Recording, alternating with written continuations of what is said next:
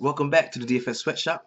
I am your host, the DFS Jerusalem, and you can follow me on Twitter at DFS Jerusalem, bringing you my core four plays for 11:25 in the NBA DFS slate. What we're going to do, I'm going to tell you a little bit about the core four process, how I come up with it.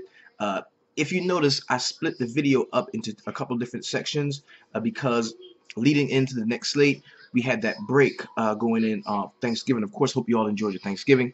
But what we did was we went into we did a recap of the games, did a player pricing analysis, kind of got a read on where everybody was as far as tiering our players, so we could develop our player pool in our head, maybe about a 30 player pool, so that when we listen to podcasts throughout the day, we won't be taken too far off of our bases. And from there, we went into the point totals. That's where we really got a chance to look at the specific matchups and game flow, seeing how guys were going to be working with each other. We saw the injury reports as it comes out. We are sticking close to Twitter, finding out who is going to be in, who's going to be out. So I've come up with a core of players that I really like, and I'm going to be starting every lineup with these four guys on today's slate. Now, just because I'm starting every lineup with them, it doesn't mean that they're going to end up in every lineup together. It's not what it means. It just means these are the safest plays that I can see that's going to return 6x value for me. You can come up with your own core. You don't have to rock with mine, but just make sure that you keep a steady base of players that you are rolling out on today's slate. You don't want to be all over the place and rostering everybody and not winning anything. The more players you roster, the less money you win. Unless you got 150 entries and then you're a shark and I don't fuck with you. So anyway, let's go ahead and jump into today's core four. The first play, and probably my favorite play on the slate, is going to be Giannis Antetokounmpo at 9.1K. We are looking for him at the 6x value to get about 54 points is what we're looking for from him. I see an excellent game in store for him against the Toronto Raptors. He's pretty much, him and Jabari Parker is pretty much the only mode of offense that is going to be rendered in the game. Plus the guys, he rebounds, he plays defense, and he plays well in consecutive games. You check what he did back to back last year.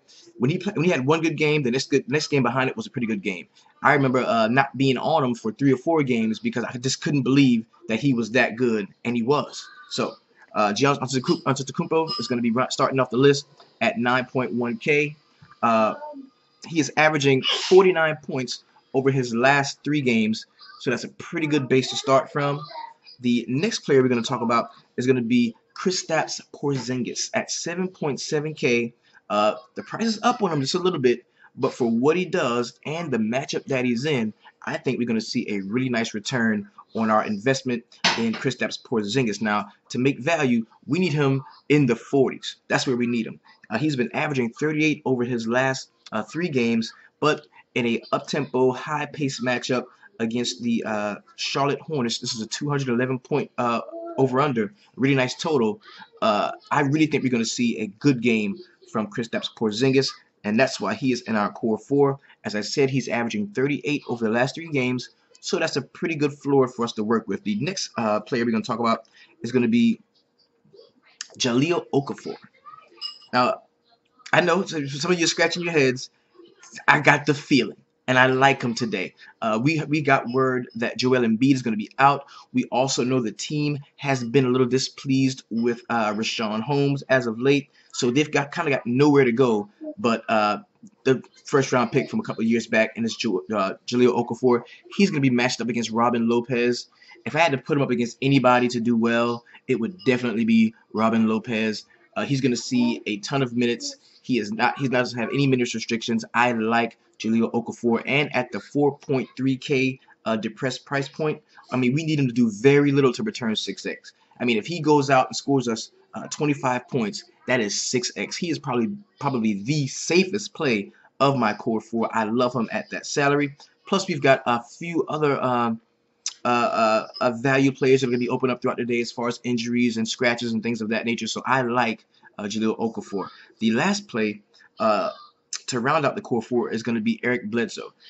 Eric Bledsoe is in a plus matchup in my opinion. He's going up against a up-tempo, fast-paced Minnesota Timberwolves team with Ricky Rubio at the helm, running the point guard. He's at 7K. The price is down just a little bit on him. He's averaging 44 over the last 3, and I really think Bledsoe is in an awesome spot today. So my core 4 today is Jahlil Okafor, Giannis Antetokounmpo, Kristaps Porzingis, and Eric Bledsoe. Get him in there. Get him in the lineups. If you don't, just make sure you develop your own core, and no matter what you watch or listen to today, do not let anything take you off of your core 4 plays. And remember, I am your DFS Jerusalem, and we always keep it 300 in the sweatshop.